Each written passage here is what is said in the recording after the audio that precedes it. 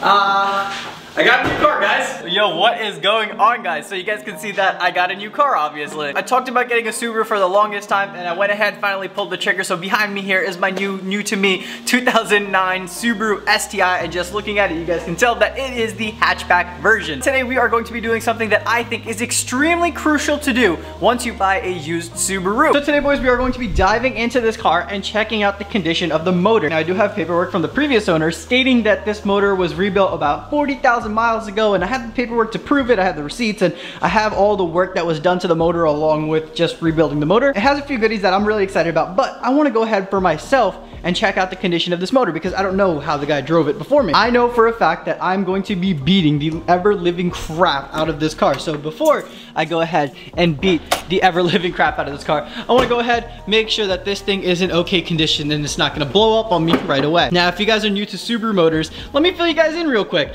These motors are great. They make alright power, they make great noises, but these things are super temperamental. If you don't maintain these things and you don't take preventative measures to make sure this doesn't blow up, guess what? These are gonna blow up on you. So today we are going to be doing two important things. We are going to be checking the compression on this motor. We're gonna make sure that the compression is okay. And we are also gonna go ahead and do an oil change on it. I just wanna go ahead and make sure that there's no like metal or none of that nasty stuff in the oil, just for my peace of mind. I got this car for a reason, and I'm telling you guys right now that this thing is going to be used and abused. You guys know that I don't take it easy on my cars, and this is no exception. This is going to get beaten on. So today we're gonna go ahead, check this thing out, make sure that it is ready to be used and abused. If not, we're gonna take some preventative measures to make sure that this thing doesn't just blow up on us. Now, first thing first, you're gonna have to get your hands on a compression tester. I got this one from AutoZone. It's done me well. These things are pretty inexpensive. After you got a compression tester, you have to pray to the Subaru gods before you start this, because doing spark plugs on a Subaru suck, and to do a compression test, you have to get to the spark plug holes. To get to the driver's side spark plug holes, all we're gonna have to do is probably remove the battery. To get to the passenger side, we have to remove the intake.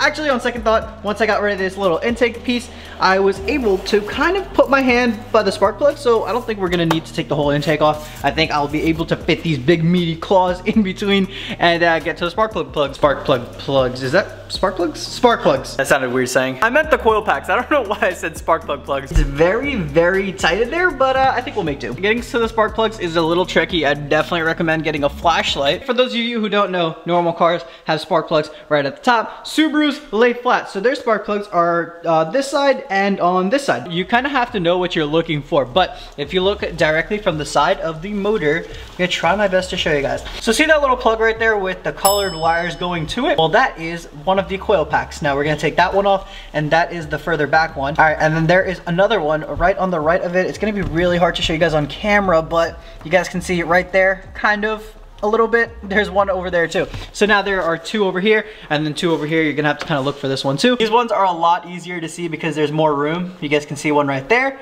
and then one right there. So the coil packs are a 12 mil. Once you get them unthreaded, you can just pull them out and then pull the spark plug out.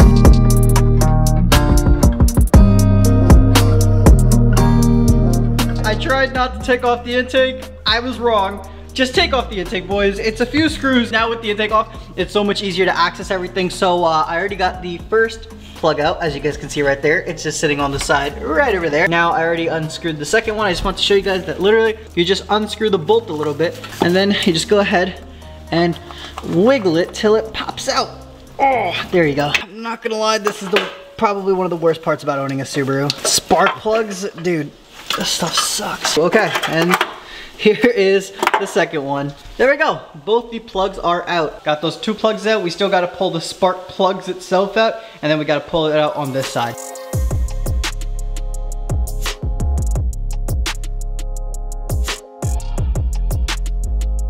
After about a ton of effort and assortment of tools later, we finally got all the spark plugs out, and they are right here. And honestly, they don't look too bad. These were most likely changed when the engine got rebuilt, so these are only about 40,000 miles old. So all the spark plugs are not too bad, to be honest. But because it has been 40,000 miles, I figured let's just go ahead and change out the spark plugs anyways. So I got some brand new spark plugs from Subaru. These are the best spark plugs to get if you're aiming for under 500 horsepower. So I figured, why not? If we're taking everything out and going through all this pain and effort, might as well just go ahead and switch out the spark plug. But now that we got all the spark plugs out, now all we have to do is hook up the compression tester, and then we can start checking the compression. One thing is that I did want to check this compression when the engine was warm, but because it's so freaking cold outside and it took me a good amount of time to take all the spark plugs out, this motor was warm and now it's cold again. So I guess we're just gonna have to do a cold compression test. Now it's not the end of the world, but it is always better to do a warm compression test rather than a cold compression test, but it is what it is. As long as the numbers are consistent, we should be in good shape. Now, seeing that the spark plugs were pretty much new, seeing that there was a new cabin air filter, it gives me a little confidence that maybe this motor was taken care of, but we'll see. Okay, so doing a compression test is pretty much straightforward. Here is the compression tester. Most of the time they have a quick disconnect right over here, so you just quickly disconnect it like this. Then you just have to go ahead, thread this into where the spark plug goes, which is the easy part. It should be pretty easy. I also forgot to mention that you definitely want to take off your coil packs, disconnect them from the harness just so nothing sparks up. And then we also have to disconnect the fuel pump fuse. It's different for every car, but for this car, the fuel pump fuse is right over here. So let's just go ahead, pop this sucker right off. Come on, come on, come on. Oh, got it out, baby. Got the fuel pump fuse off, got the coil packs off. Now this car is ready to start cranking. It's always helpful to do this with two people because while one person cranks the car, one person can just look at the gauge and tell the other person when to stop cranking. If you've never done a compression test, it's honestly not that hard, guys. Just plug it in, make sure everything's nice and tight so no air leaks. Crank it over 4 times just so you can properly rotate absolutely everything. After you've cranked it, come back out here, look at the numbers. I'm hoping that this is above 100 PSI. Let's see. Then we're gonna go ahead on the whiteboard, write down all the compression numbers. Fingers crossed we have some good results. Not gonna lie, I'm getting a little nervous now. Oh, okay. Okay, let's go. Cylinder number 2 is at 120. Awesome. So we're gonna call this cylinder number 1, 2, 3, and 4. I'm pretty sure this is number 4. I'm pretty sure this order is wrong, but this is how we're gonna do it. First test, we got 120. Let's go ahead and check the others. The tester is hooked up to cylinder number 1. Now let me show you guys what I'm doing inside the car. The car isn't gonna start, don't worry, but try not to keep it in gear because you don't want anything pushing forward. Make sure it's in neutral, throw the key in, and then just give it a crank and let it turn for a few turns just so that the air can properly go out. There we go, that's it. And let's go out. Hopefully we have some good numbers, some good results, and we are at 100 and just flat 100. I guess that's not bad. I was kind of hoping for like 115 at the least. Maybe I just didn't crank it long enough. Let's go ahead one more time. If it's still at 100, we're just gonna live with it. Clutch down and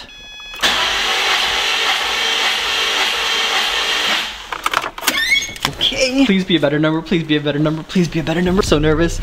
Okay, all right, we're at 115. That's not bad. Okay, maybe I just didn't crank it long enough. We're at 115. That's not bad at all. 110 is nothing to be worried about, but I did want it to be just a little bit more than 110. So 115, I will take it. 115.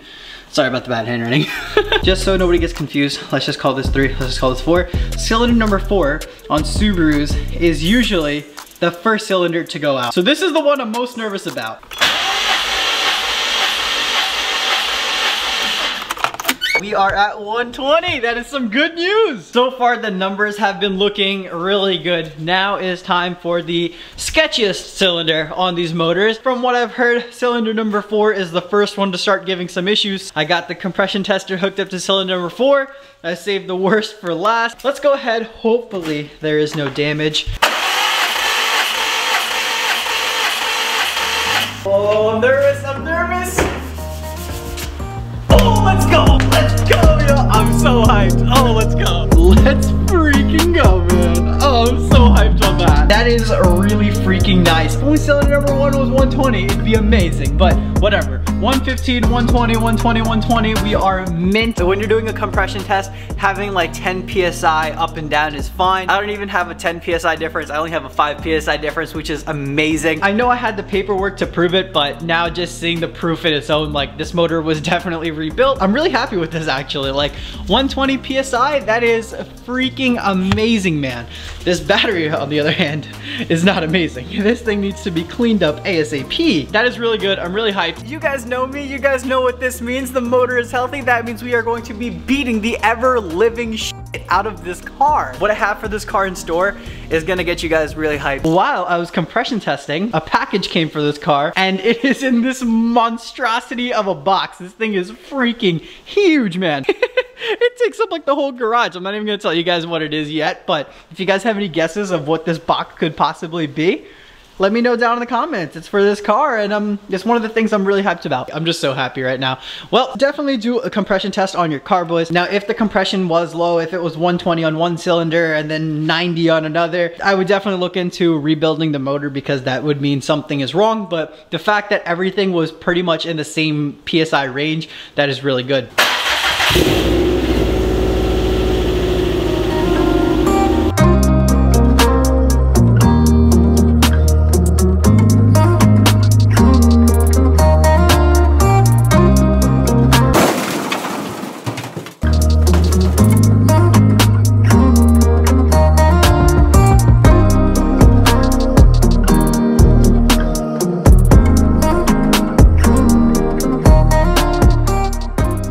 So I know I kind of just jumped right into everything without telling you guys what's going on. So let me just try to explain what's going on to you guys really fast. This is my new 2009 Subaru STI. And of course you guys can see that I got the hatchback version like I just said. My main goal for today was check out the condition of the motor. And so far with the compression numbers, I'm very satisfied. It tells me that the motor is really healthy. And this car is going to be a good candidate for what we are going to do to it. Now let me tell you boys, we are going to do some wild things with this car. That's why I wanted to make sure the motor was able to handle what we're about to give it. Now you guys can see right now the exterior is in alright condition. It's not in the best condition, but that's okay because you guys already know that we are not sticking with this color. This car is lightly modified. It has a Perrin downpipe, a Perrin catback, stock intake, stock everything else pretty much. It does have some engine goodies like ARP head studs. That's really it as of right now. Trust me guys, we are going to put this thing to good use. I'm really excited with the videos that we're gonna be able to create with this. And yes, unfortunately the GTR is gone. I am gonna miss that thing, even though it was a big pain in the butt for the past year that I've owned it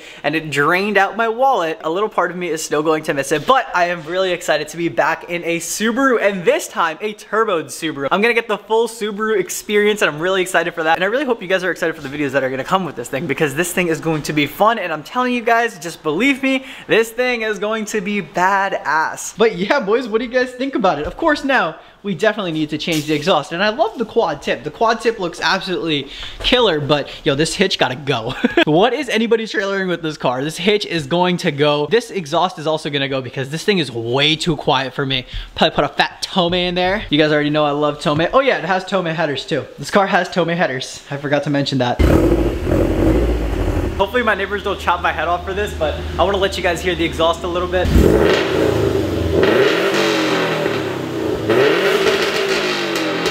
The sun isn't even down yet, and where I live right now, it is below freezing, so it is so cold. I don't have a name for this thing yet. If you guys have any suggestions, leave it down in the comments because I'm completely stuck. I'm gonna wrap up this video. It is way too cold. I will catch you guys in the next one. Hopefully it will be warmer. Thank you guys so much for watching. Peace out.